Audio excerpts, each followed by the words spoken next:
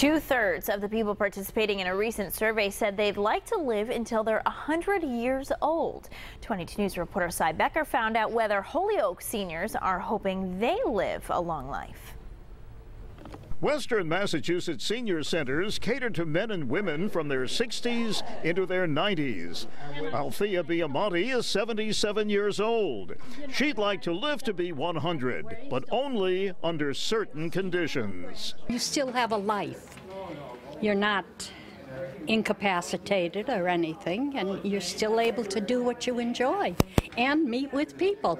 65-year-old Jim Gilboy says he'd also like to live a long life, but only if his health doesn't deteriorate. I mean, for me, it's all how you feel, you know.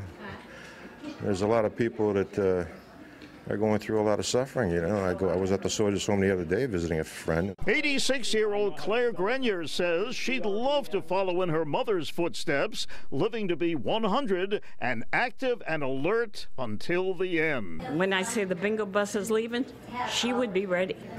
She would be ready. Like I said, we went to bingo that night, and she'd come back and she said, I just can't breathe.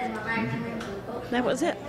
So while 68% of Americans favor reaching their 100th birthday, far fewer, only 9%, would want to live until they're 120 years old, even with future medical advances that might make living longer possible.